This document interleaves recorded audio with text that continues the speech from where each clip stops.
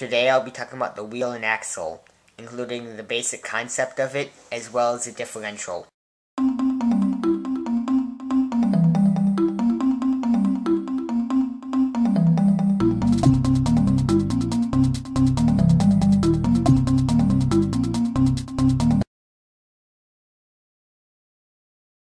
The wheel is a simple concept. It is essentially a cylinder that reduces the amount of effort you have to put on an object by having it go over a longer span of time because the wheel is spinning. Now, the wheel will generally be outfitted with something, whether it's a spike for a gear, a ridge or race for a pulley, or just some rubber for a tire for traction. The axle is also a simple concept. The axle is also a cylinder, except this one is usually much smaller and longer, with nothing usually outfitted around it, and it's designed to fit into a wheel and be secure so that when the axle turns, the wheel will also turn.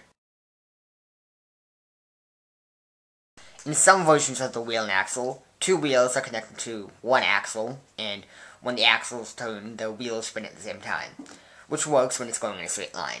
However, when it's turning one direction, one wheel has to travel a farther distance, like this, while this one has to travel a shorter distance. So this wheel will have to skid some in order to travel the complete distance in the same amount of revolutions.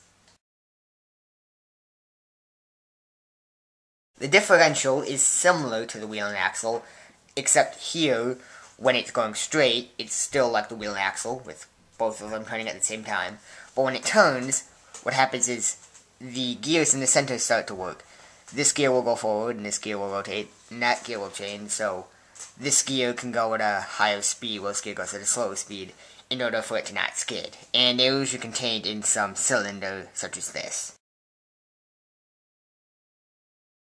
In gears, say this gear is rotating this way, these gears are then pulling down on this, or pushing down on this, which will then cause these gears to go down, which will cause this gear to rotate this way.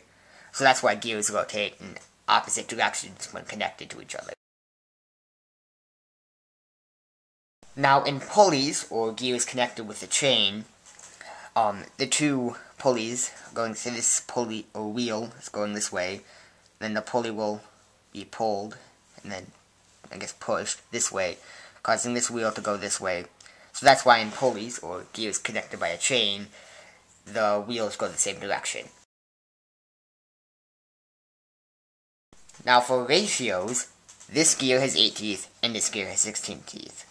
When this gear rotates once, this gear will rotate twice, because every gear tooth corresponds for one gear tooth for here. So when this gear tooth goes down, this gear tooth will also go down. So when this rotates once, because this is twice as many teeth as this does, this will rotate twice. This also applies to pulleys.